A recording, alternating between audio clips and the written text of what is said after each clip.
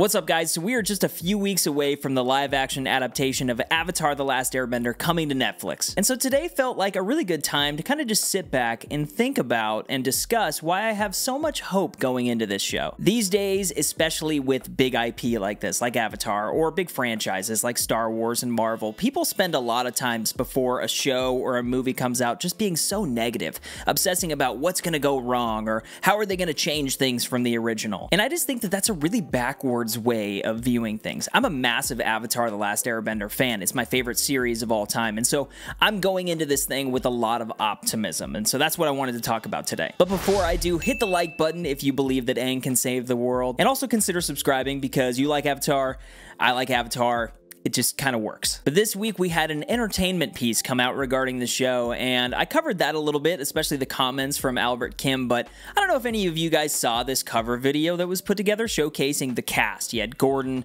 Dallas, Ian, Giawento, but showcasing all of them and giving us a sneak peek at some of the martial arts and skills that they're all able to bring to the table. Most notably, Dallas Liu looks like a beast, man. That is Zuko right there. And there was a really long interview and video posted to Entertainment Weekly's YouTube channel, just allowing us to get to know this cast a little bit more. And it has me really excited because it just seems like they nailed this casting. These kids seem perfect, and I think I'm most curious about Gordon. It's been really interesting just watching him during these interviews because this young kid, he seems like he has a lot of confidence. He also seems really humble, and he seems like Aang. Those are both traits that Aang, the character, carries. And I might be blowing this way out of proportion, but for me, this is like a kid getting cast as Luke Skywalker or something like that. This is like when Daisy Ridley got the part as Rey. Like, your life is about to change. And so seeing these kids, all of this cast, taking this on and embodying this and just looking at their excitement levels, they all seem very confident in this project. And that then comes across the screen to us as the fans, and that makes us excited. And then another thing I noticed is that they all know the show so well. I mean,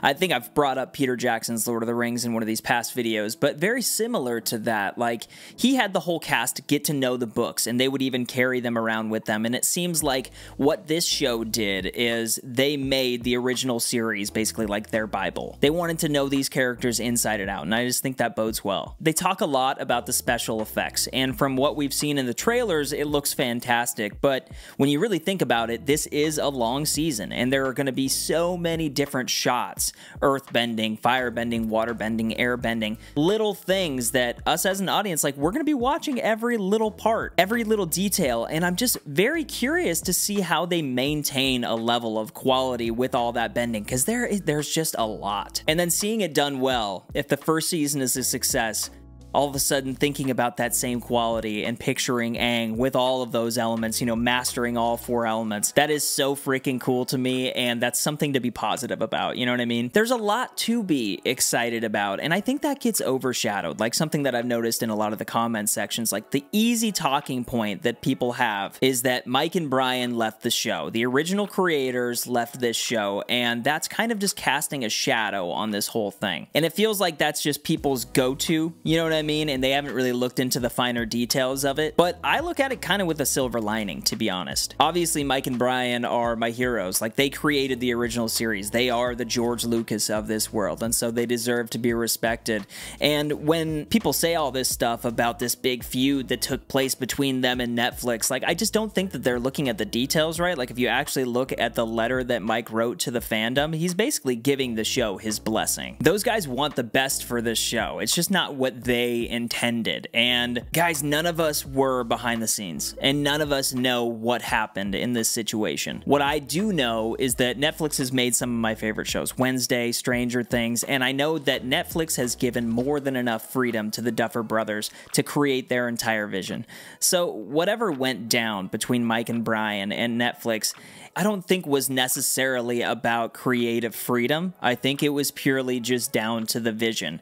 And with all that being said, Mike and Brian then went on, like, a couple weeks later to sign a massive deal with Paramount, and they're going to continue working on all of these amazing Avatar stories coming from that studio. A new Avatar movie coming in 2025 following Aang and the gang, and also there's word of a new series with an Earthbender Avatar, or maybe twins that are like 2 Earthbender avatars. That would be dope. And so they're doing that, and then with the homework that I've done regarding just the showrunner and everybody involved with this live action adaptation, everybody cares about it so much. Like, everybody's pouring so much heart into this thing because everybody loves the original series so much. And that is something to be optimistic about. It really is, because you can't take away that energy that is poured into something. When somebody makes something that they truly don't care about, we get the M. Night Shyamalan movie. And so I just don't think you can expect that with this show. We're gonna get Appa, we're gonna get Momo, we're gonna get Cabbages, we're gonna get Omashu. It's gonna be perfect. We get an opportunity to watch our favorite show in live action, and we're getting to see it with the attention paid to it that it deserves. Like, when I think about it that way, I can't be anything but optimistic. And I'm very curious to know what you guys think. Please let me know down in the comments what you think about all this. I know that there's been some more stuff that has happened this past week. I know this is a video about optimism, and there's a lot of negativity stuff, but I do like just kind of shining a light on it and trying to look at things on the bright side. So obviously, if you've been following Avatar news in this last week, you saw some of the comments and that clickbait kind of clip that came out that went viral talking about Sokka's character. A clip was taken from that interview where they said that we took out the element of how sexist Sokka was. I feel like there are a lot of moments in the original show that were iffy, says Giawentio. And obviously, that just blew up, and the whole world went crazy off of that one little clip. And this just kind of comes back to the attention that is being paid to this show, and not giving the people that are creating it nearly enough credit. People don't understand the amount of work that these people are putting in, specifically the writers. And I feel like the audience these days just cannot wait for something to come out before they just have these rash judgments and rash takes. People are saying that this was the main element to Sokka's character in the show, and they're changing Sokka, so he's gonna suck now. And y'all, I can confidently say I've seen Avatar The Last Airbender like 15 plus times. I don't know if that's like embarrassing, or I don't know if that's nerdy, but that's just my life. I have an Avatar The Last Airbender tattoo on my arm. Like, it's my favorite thing ever, like I said. And so my thoughts here are that reworking some of the story beats and dialogue that Sokka has does not change a thing. Because in the end, his journey is about becoming a leader and a better person. His journey is about finding his own path and carving his own way. He's the member of this group that's not a bender. And he learns to stick up for his friends. And there are plenty of ways to showcase that. And whether I agree with the dialogue that they change, or whether you agree with the dialogue that they change, or if we disagree, that doesn't matter at all. What matters is that they just do right by Sokka. And honestly, watching the interviews with Ian Owsley, I think they already have. Like, this kid is Sokka. I don't know if you've seen any of these interviews, but like, he's joking around, he's having a good time, he seems like Sokka. And so, yeah, I mean, twisting some dialogue, like, come on, guys. I can absolutely 100% confidently tell you that the people involved with this show are doing everything that they can to do right by Sokka. And any comments or clips or things that come out that can be taken out of context between now and this show coming out, my advice is just to not let that get to you, and just keep an open mind and wait till you watch the show. You know what I mean? Because when the collective does these things, they unfairly attach criticism to the character or something that's going on with the character, that automatically, whether people like it or not, is attached to Ian Owsley, this young actor. And he's gonna get caught up in the middle of this drama, whether he says this or says that, and what's his opinion on this whole thing. You know what I mean? We saw this happen a lot with the Star Wars sequel trilogy, where a lot of these actors were just kind of like beaten up and berated online.